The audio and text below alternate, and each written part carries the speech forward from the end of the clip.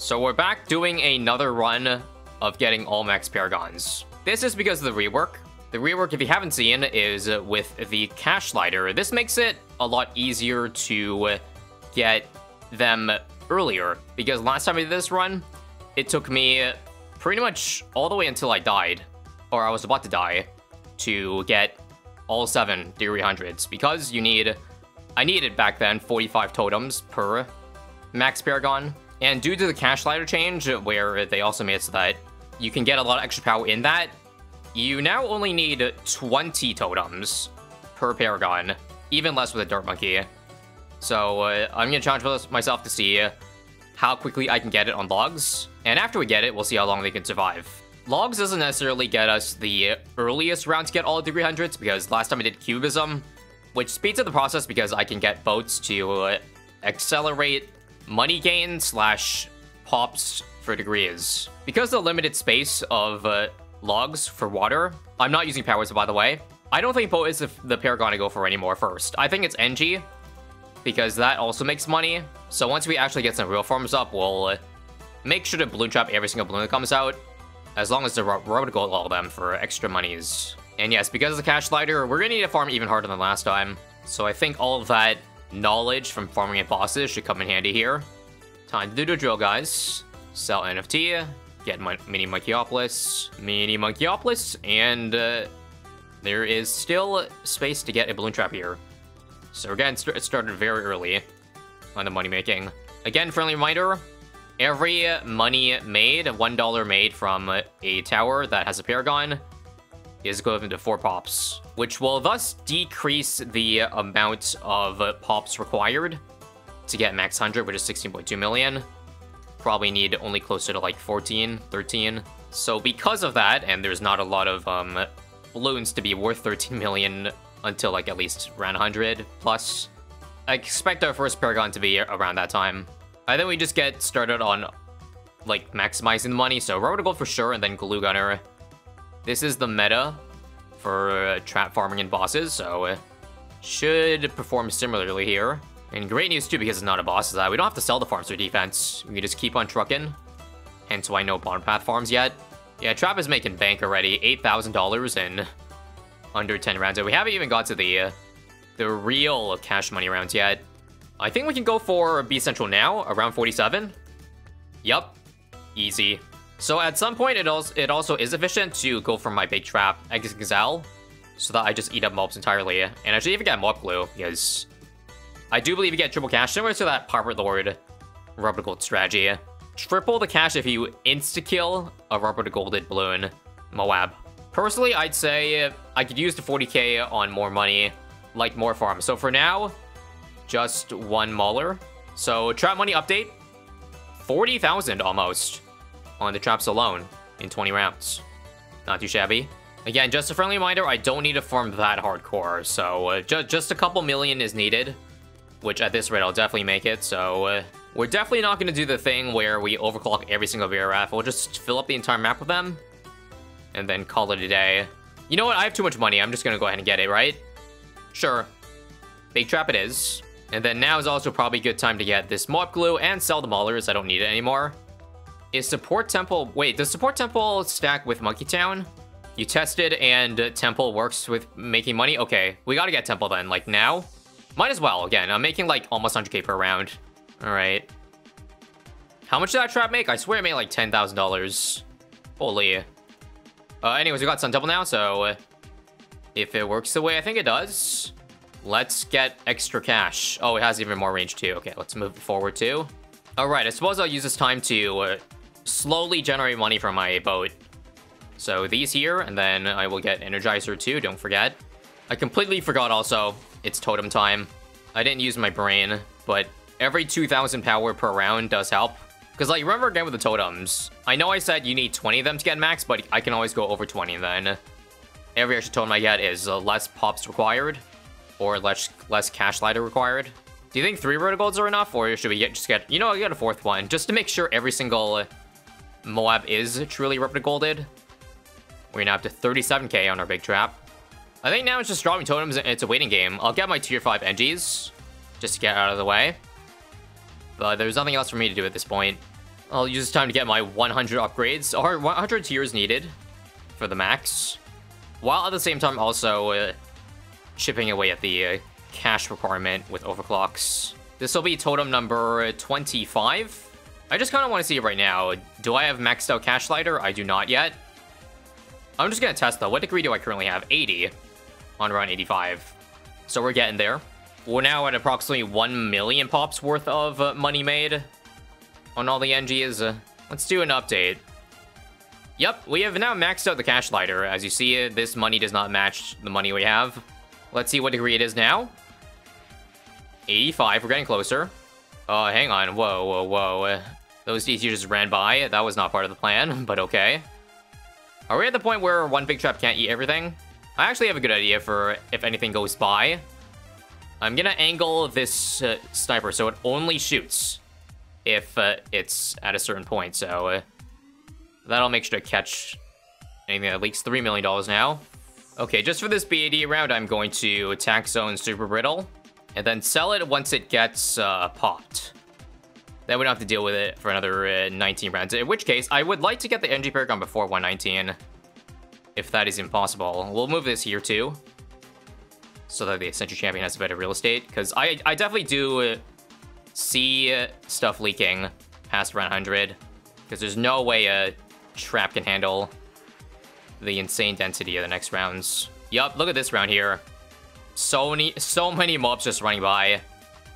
This is where the Century Champions come in handy. I'll just Ultra Boost too, or Homeland for the epic Century damage. 44 totems. I still don't think that covers the like 10 million pops we're missing. But let's see how close we are. We're actually pretty close. 96. I would say like 10 more rounds should get us there. We're gonna test again this round. I think this is our 49th totem. Here goes nothing. Oh. Well, I really hope we didn't overshoot a round. Like, if we had 100 last round, then rip the 1 or 2 rounds. I'm surprised we really got it that quickly. There it is, though. That's pretty much just, like, almost the same time I got the boat last time, which is frankly kind of surprising, considering how much money the boat's made. Do I want to back out and see if I can save a totem? Sure. Hang on. Let me see if I can save this one totem. Or if it was actually just perfect, the extra totem was needed. Well, not needed. Cool. I guess that saves one more round from the next paragon I get. However, the problem is that, remember, I said you only need 20 totems if you satisfy all the requirements, aka 16 million pops, but there still is not 16 million pops in the next 20 rounds. So I'm still gonna need more than 20 totems. I don't want to go for Bolt Paragon because it hooks in stuff, which makes my next Paragon harder to get 16 on. I'll do Dart. I don't think it really matters what Paragon I go for next, as long as it isn't global range. And Dart definitely is not, so I can just tuck it away, and it won't take pops from the next Paragon. That's why I'm putting... I got Bloon Crush, so that every Bloon is out of range of the NG Paragon. Otherwise, that would be some bad news. So let's just continue. Don't mind if I go back for an Ultra Boost, so that I can Ultra Boost these guys. So they make sure they get very beefy and get every pop. So just out of curiosity, how much do I need to max out the cash slider? Only 500k. This feels much easier. Again, main reason I didn't really farm hardcore. Even with this light farming, I will have enough money to get all 7. Considering there's at least, like, you know, 100 plus rounds to go. At the earliest, if we somehow got a new Paragon every 20 rounds, then it would be about 110 plus 120, 220, 230. Also, I would go for TSG right now for an even bigger buff, but then it'll sacrifice my boats, which I don't want to do. And I'm too lazy to build a new temple over here, and then we'll get a TSG. I think what I want to do differently this time, since I know I'm going to get every Paragon earlier, is I'll pretty much roll only with the Paragons once I get all of them up. So no other clutter, maybe aside from a couple miscellaneous helper towers, but other than that, it'll be 100% pure Paragon. Pretty much non-Paragon genocide. So if I'm correct here, 17 totems is what you need for max start if you satisfy all requirements. I know I don't have it, I'm just testing. How close are we? 87. I'd say at minimum at least 5 more rounds. Now 5 rounds later, time to see. Nah, it's pretty far behind. It's Paragoning time. 99. Wait, hang on. I think I'm gonna try to see if I can pull off a sneak here. Because I'm at 99 right now, if I upgrade. What if I let the totem fill up to 2 out of 2? So that maybe the amount of pops I get from the darts this round puts us over to 300, and then I could use the extra totem on my next paragon. Allow me to get it around earlier. You know what I mean? Because, like, the amount of pops in a round just gets higher and higher and higher. So I should be able to get my next paragon in 20 rounds from now. So let's see if I can get this break brain play to work. Currently 25 totems only. Let's get it. And couldn't pull it off. It's still 99. Fine. 26 totems? Is it? Well, the one totem put us over the edge, so I couldn't pull the tricky, but I at least save one totem for the next paragon. So basically all paragon spots are final. There are no returns on where I place them. I think this is fine for dart. Next, I definitely say boomerang. Pretty big range on the more press attack, so I'll be careful not to place the boomerang paragon too up front, but yeah, let's just get tier 5s now. I think at this point, I don't have to care too much about boomerangs getting every single pop in a round, but I would like for them to be able to be at a bat before they enter the NG range, just to guarantee we get 16.2. Other than that, I think I just keep on spamming 042 boomerangs up front here. This is what I mean, guys, this round. I'll use every boomerang, but I'm pretty sure their mult damage is single target is pretty light. So my NG is going to be racking up those pops. I think 50,000 from that. Thank you, Balloon Crush, for knocking the balloons back. Okay, so every single bat here must die. Still getting in the range of the NG. So I do have 6, 7... I'm already over halfway there with, I believe, 9 rounds worth of totems to go. I think we're pretty much exactly on pace to get this in 20. Okay, I also forgot to consider that each boomerang up here has like 500,000, so I don't think we have to worry anymore. We've officially passed 16.2, so I'm gonna move this. What do you guys think about this spot? Right on top of the Dart Monkey. And far enough away that the knockback really won't come to effect. Right now I'm leaning towards Wizard after a boomerang, but I'll let you know if I change that idea. Let's actually not waste these rounds to get pops, because can never be too safe, so just Archmage right now, because the boomerang's already reached their pop requirement. And now there we have it, 20 totems, so if everything adds up, here we go. Almost $1 million for this Glaive Dominus. And just like that, 3 out of 7. Holy crap, I just realized that range is so small. It's even worse because, remember, the Glaive can't actually eat buff, so it's lower than the Glaive Lord. Okay, I don't like that, so I'm moving Glaive to the top left corner of this box here. Rip Temple. This still shouldn't interfere too badly with the next Paragon's game pop. See? It takes a while for it to actually start attacking. This is much better coverage, though, so good for late game. And I guess since you got rid of the temple, let's build a new one on the left side, so nothing is in the way. So I guess just spam a bunch of Arcane Spikes. That's where the real damage lies. Okay, so I'm looking at all the Wizard's pops. Just the Archmage and Wizard combined already have 11. And we have it. 16.2 million on Wizard. So I'm just gonna keep looking ahead to guarantee we have this in the bag. After the Wizard, I'm just gonna say boat. I want to get out of the way. And then I get like Power Lord, anything that comes in. Rip the Flavor Trades money from that, but that's okay, that's okay. Slowly build pops on our Mr. Boat here. Oh, you know what's just great? These two towers are just out of range of temple buff. Alright, well, where's Drivaldo when you need him? There we go. I think that's why the Peeler wasn't really doing a lot of damage. And the flagship, but we should slowly get our way there right now. Because the thing is, with the Carrier Flagship, don't we need more than 20 Paragon Totems? We do. Because we can't satisfy the tier requirement, because we can only fit 4 boats without powers. I just realized. So it would take like 24 totems, something like that. 25, because we have to make up the 10k power that we lose from not having, you know, tiers, 100 tiers. Let's do it. So Wizard on the platform gets me a nice central spot. It doesn't get straight lines for like on the last lane, but that's fine. It sure beats the bottom left corner or the middle left. So I'll just upgrade the carrier to the Navarch and we'll be all good. How do I disable the Phoenix? Yes, I have to try to keep it on the beam, but the problem is with the Phoenix. Look, if it fills up to max, the Phoenix automatically deploys itself. So there's really no way for it to avoid getting popped. So I think we're fine. Again, we have over 20 rounds this time to get 16 million. So I just went ahead and got Grand Sabo and Flying Fortress, just so they naturally get to 16.2. And then we never have to worry ever again. We can just simply just fast forward, only worry about totems and money, if that, you know, ever appears to be an issue. I actually cut the boat pops much closer than I would like. We are currently at 15 out of 16 million, with about 5 rounds to go with totems. 24 totems? I doubt. Yep, it's not. So how fitting is it that we're gonna get our 5th Paragon on round 200 exactly? Here we go. Funny thing is, too, if you notice, the Wizard Paragon disappears and then reappears on the left side. It's actually shifted places. This is bad. Well, worse than the other position, but whatever. I don't think I care enough, like, that it'll make a difference.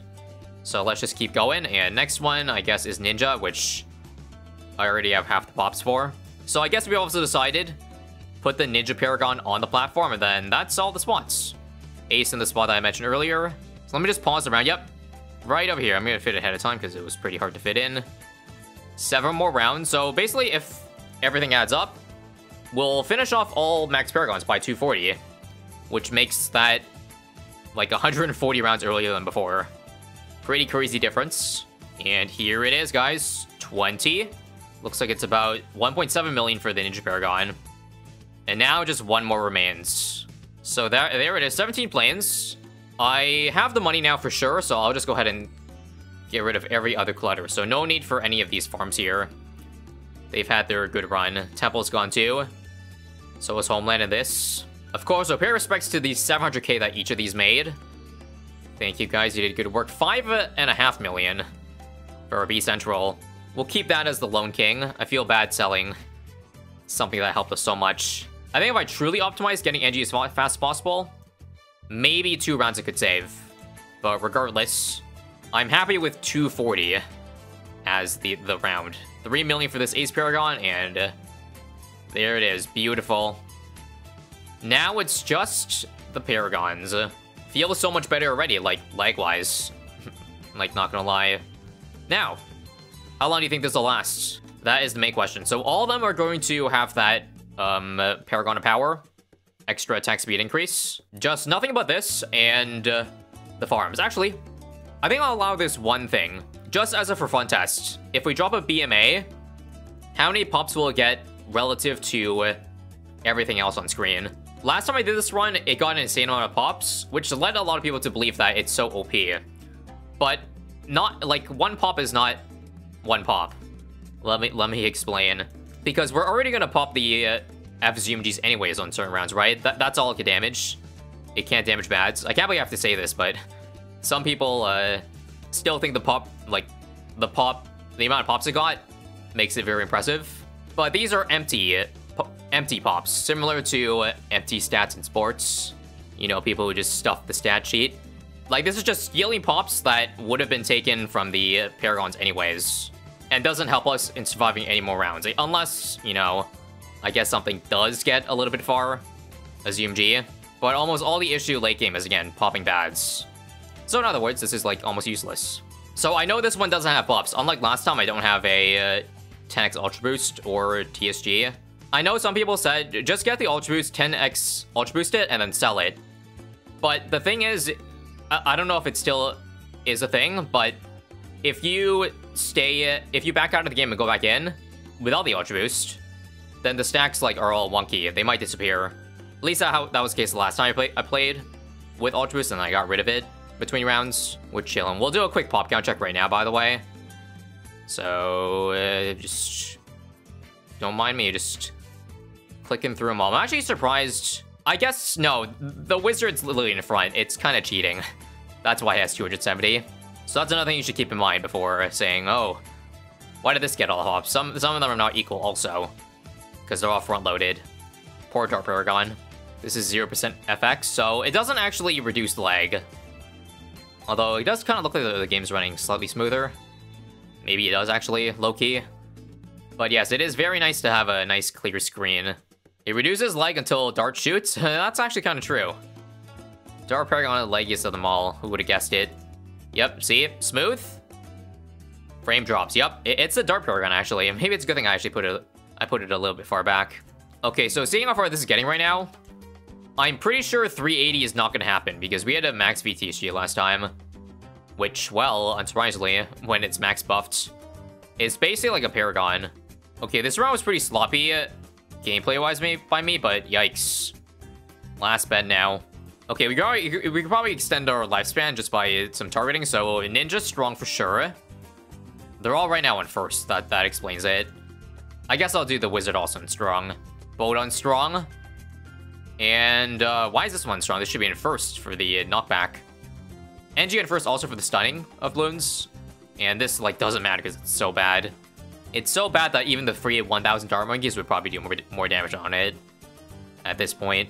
And then, of course, the Ace always on Wing Monkey, because I suck at micro and I don't want to give myself a massive headache. Unless it's necessary. Wait, I'm dead. There's so many F-Bats left this round. Which one do I even hook in? JK, I'm not dead. I got Metamorphosis. Come on, Wizard, save me, save me. Save me, okay. A really close call this time. But again, all we need to do is pop the bad, because we have two things knocking back and stunning. That's why BMA is useless, as you see. I might have been a little bit too harsh on the Wizard at times, but it is really helpful for late game here. I've probably said this 1 billion times already, but you're gonna have to hear it a billionth time. But you want to use Phoenix when the F-Bat spawns so that the DOT lasts as long as possible. I'm gonna Metamorphosis, because this is scary. Carpet Bomb. And again, another kind of close round. We've officially got 10 million of the Quincy action figure. Might as well sell it, so we have a nice fat amount of cash on hand. Metamorphosis OP, so 350. Despite how close it was like 10 rounds earlier, there's a chance we can still get close to that cubism round. Either a power of Paragon Totem knowledge or Logs OP. In reality, probably a mix of both. And again, Metamorphosis to end this round off. That is really, really close. Hang on, I'm dead, I'm dead. Carpet. 354. I think I can do better, though. I mistimed some stuff. I say we just use Metamorphosis early. Who's with me? Because I could use a second Phoenix Explosion, but I don't think... I think I just want to get the damage out early. Let's see if it helps, or is it the end? There's 4 F-Bats left. It's over. It's over? I'm not gonna hook that in. Well, I need to, but now I'm dead to the last 3. Rip. Okay, I know how to beat this round. Let's use the Car Bomb early, because I noticed that we were just missing some cooldown on it. Oh, right, and also, yes, use Sentry Explosions. They don't matter. They don't really do a whole lot of damage, but I guess when we're desperate, any little bit helps. And then I think I'll try to wait for a second Phoenix Explosion. The DOT actually matters a lot for the back F-Bads. And then I think the last Car Bomb should be in the back, because that's when it'll be up again. And I'm trying to wait for a max Metamorphosis, but I can only use it at 60, 70k. That could be a problem. It's over. I gotta pop this one naturally. Crap. Nah. Wait. Car Bomb? Phoenix? Nope. Last try here, folks. Going all in, but I think it looks bleak. So hook this one immediately. Use this one early. And then use Phoenix right here. Here it is, everybody. Last time. So I have to hook in this one. And Car Bomb has to save me here. I think it actually looks better. We're gonna make another round, guys. Yup. Just when you thought it was over. I had a feeling deep down it was possible. This round looks pretty rough. Well, they all look rough. Alright, am I dead here or what? Holy crap. I'm dead? Yeah, I'm not taking that. Holy crap. I just noticed that non-fast forward and fast forward are almost the same. Or at least it used to be 3x faster, but it's looking like 1.5x. Judging from this. So, again, another late Metamorphosis. I'm dead. I lost 200 lives. Shoot faster. It's over. Alright, one more try, but I think the ramping's starting to overwhelm us. Alright, I gotta beat these two, and then I can hook in the last one. But if I don't beat that one, then... well, GG, guys. GG. And I'm not gonna beat it. Nope. Nope, guys. That was a 3.5 hour run, but we'll call it 2.7 billion on our highest pot Paragon. And let's see the other pots. 1.8 on the Ninja. That was a little bit late of a card bomb, wasn't it, Ace? 900 million, 335, 420, 127, and 1 billion. And of course, we can't forget to check BMA with no buffs whatsoever. Aside from Jump Drums, almost 1 billion. But reminder that Alchemist is just a stat pattern.